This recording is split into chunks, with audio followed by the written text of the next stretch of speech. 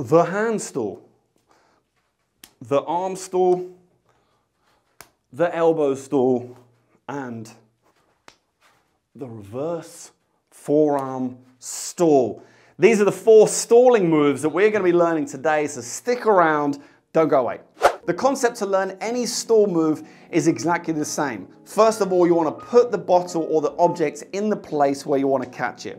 So let's talk about the back of the hand.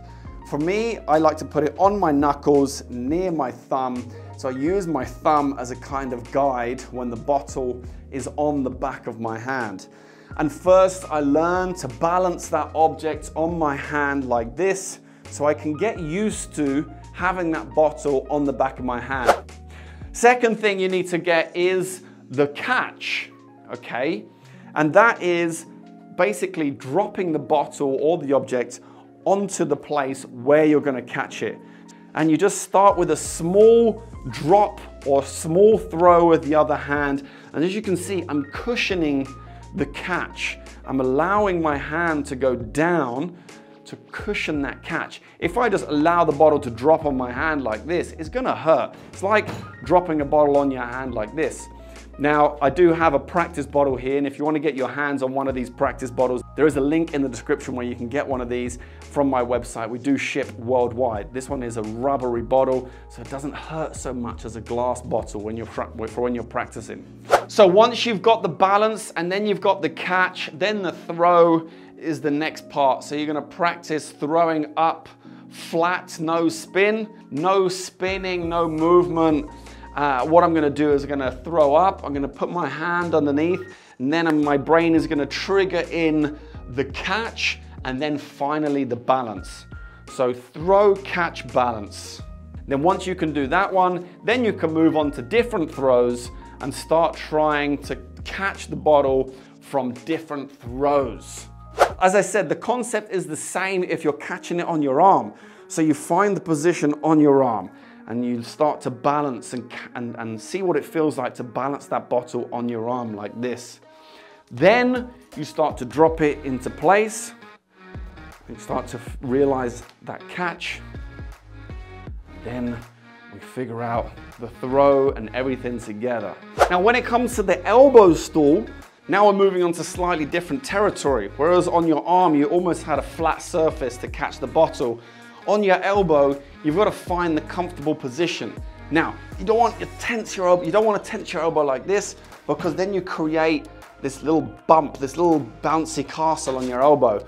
So when you drop the bottle, you see it does this little bouncing motion.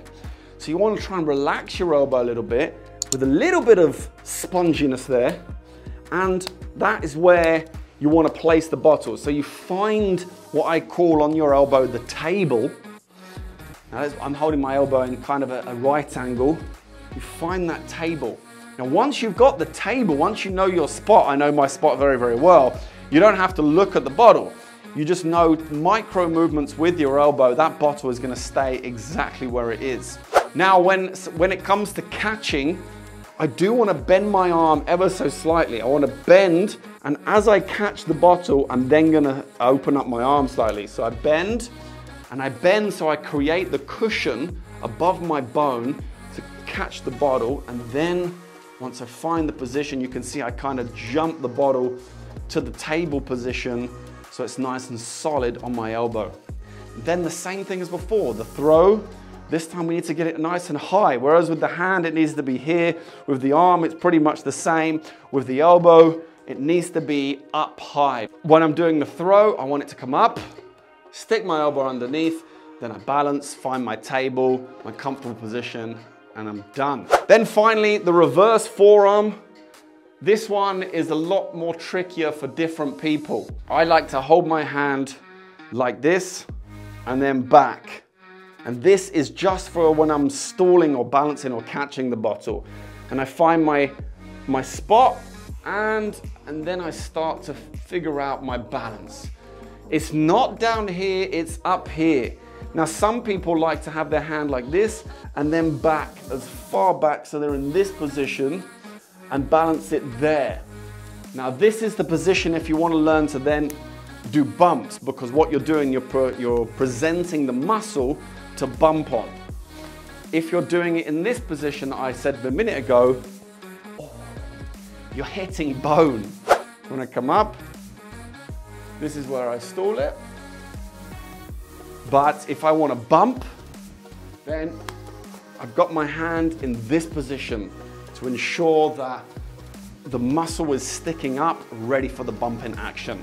So there we go. That is how you perform the stall move, the hand stall, the arm stall, the elbow stall, and the reverse forearm stall. The 4 most used stall, balance, or stop movements that you'll find in Flair Bartending.